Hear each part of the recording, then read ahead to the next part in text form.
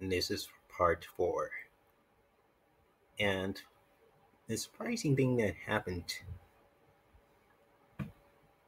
here was that the fact that he privatized all of his YouTube videos except for 9 videos of the most recent live streams kind of makes me wonder to ask, why go through all this trouble to private all of your videos? Well, almost all of them.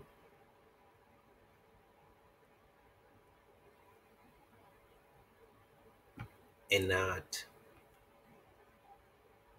leave them up for your fans to like look back on it. Well,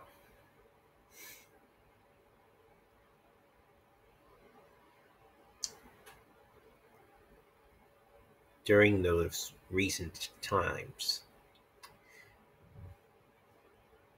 fans of Sphex came to his community tab and, well, this.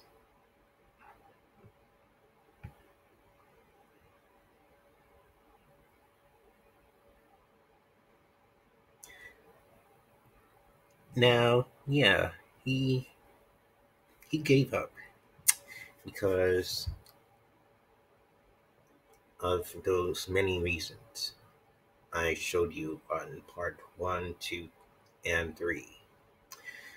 And, you know,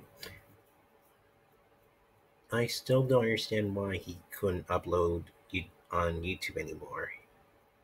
I mean, he did upload drop shipping videos too.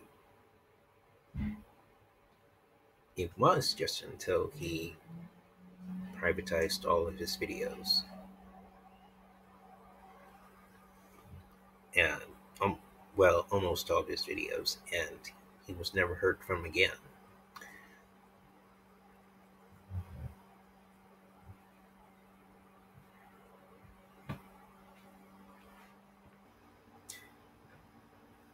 Fans have been wondering why he hasn't uploaded back in like months. And for some of his community tab posts,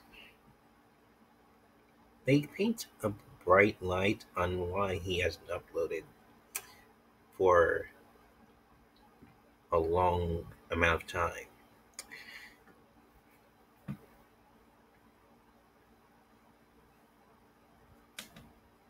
Kind of makes you wonder why. But I think I gave a lot of reasons why he didn't upload on YouTube anymore. And that could be due to the fact that he is a minor, and every time he will keep uploading, YouTube will keep disabling his comments, which I don't think anyone wants. But until Sphex gets to a certain age, like 18, then maybe one day he will come back.